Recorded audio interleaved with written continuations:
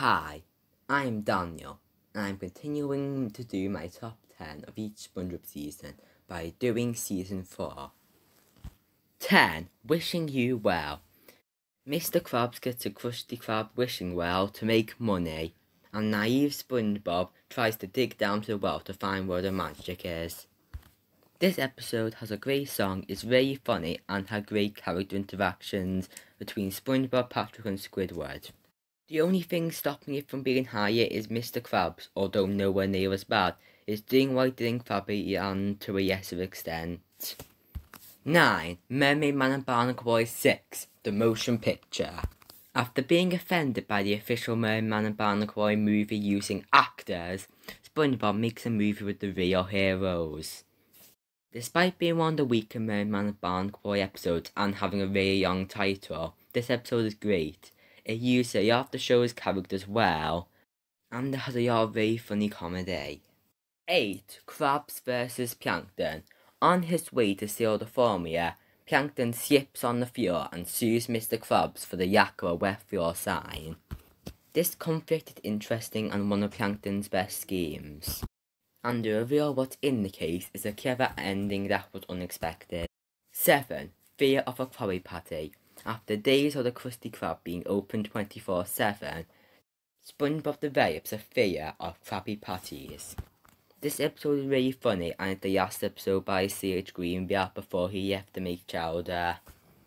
6. Selling out. Mr. Krabs sells his restaurant and his employees for suitcases of money, but then realizes he has no hobbies. This concept is really good and Kylie's an amazing one-time character.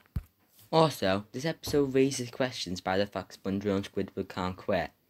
I guess Squid on Strike's ending was canon. 5. Patrick Smart Pants. After falling off a cliff, Patrick becomes smart, and SpongeBob and Patrick find they can't be friends anymore. I really appreciate how smart Patrick wasn't written like a jerk, and also how surprisingly emotional this episode is. 4. Dunces and Dragons. SpongeBob and Patrick go back in time to medieval times and have to save the princess from Plankton's ancestor probably. This was a really good plot to make into a double-length episode.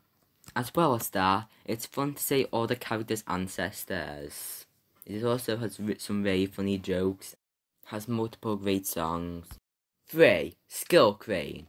Mr. Krabs gets a crane machine at the Krusty Krab that Squidward can't win at. This episode is really funny to see Squidward's insanity over a crane machine, and how he is like, I will only do one more, but keeps doing another and another, etc. It is also relatable because of how rigged those machines are. 2. Krusty Towers. Mr. Krabs makes the Krusty Krab a hotel where the employees will never deny a guest, even the most ridiculous request. This episode is both really memorable and really funny. It also does a good job at building up karma for Mr. Krabs in the second half of the episode.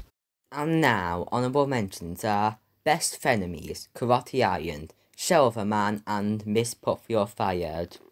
1. The best day ever. SpongeBob's plans for this day to be the best day ever, but bit by bit it goes wrong. The song is great, but that's not the only reason for this episode being here, especially since the SpongeBob musical version is better.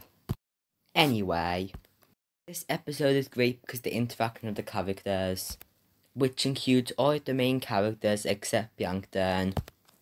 Especially because this episode has proof that Squidward and SpongeBob are actual friends. It's because Squidward invited him to his concert. With all that said, that is why this episode is the second best episode so far in the series. In conclusion, season 4 is way weaker than the first 3, but still good overall. The end.